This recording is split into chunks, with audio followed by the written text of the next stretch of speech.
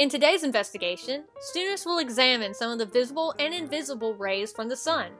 For Part A, have students make a chart of different bottles of sunscreen. Give the brand name and the SPF rating, or sun protection factor, and any other features mentioned.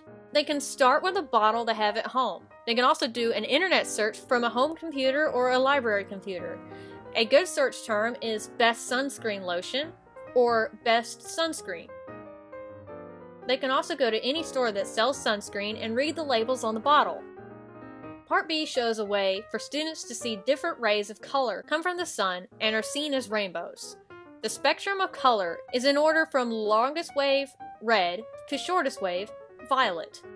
If students have a prism, they can allow sunlight to pass through the prism and turn the prism until it focuses the color on a white sheet of paper. The white paper may also need to move back and forth. If the day is cloudy, they can hold the prism near their eye and can look into one of the lights inside any building.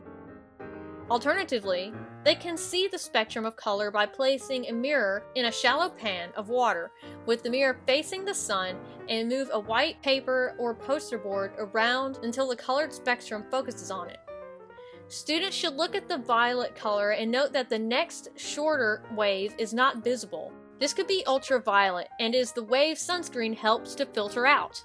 Another wave, just longer than red, is infrared, which are also known as heat waves.